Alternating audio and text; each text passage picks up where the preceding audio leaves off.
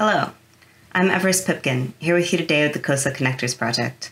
The Clinic for Open Source Arts at the University of Denver is an organization dedicated to the study and support of the open source ecosystem. COSA Connectors is a continuation of that mission, where we highlight free and open source creative tools for making. These are not tutorials, but rather introductions. I'll walk you through what a tool is, how it might be used, how to access it, and why I think you might care about it. The tool I'd like to share with you in this video is called Strike.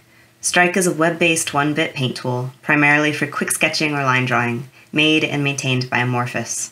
Although Strike is technically a paint program, it eschews feature completeness in order to provide a minimal, simple interface that does what it does with focus and attention. Strike lets you select from a palette of 16 different black and white patterns, each treated as a grayscale tone. You can use these patterns to draw or fill in the space of the canvas. There are 3 differently shaped paint tools, a brush size slider, an eraser, a paint bucket, as well as undo, redo, and some general mirroring and resizing options. Strike runs directly on the web, and it's cross-compatible across all major browsers, including mobile and tablet. The developer mentions that they use Strike to draw on an iPad Pro. I'd personally love to try it with a stylus. You can make compositions directly by drawing on the canvas, but I personally find it to be particularly useful and compelling when importing other images. There are a lot of different ways to convert an image to 1-bit, aka an image made entirely of black or white pixels, but Strike's particular focus on patterning makes it a specific, and in my opinion, particularly beautiful image.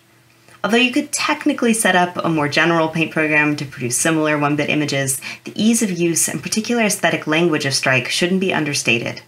When you're finished, you can export the image as a 1-bit PNG, which looks exactly like the canvas does on screen, or as a grayscale raw image that you can re-import into Strike with all the patterns intact.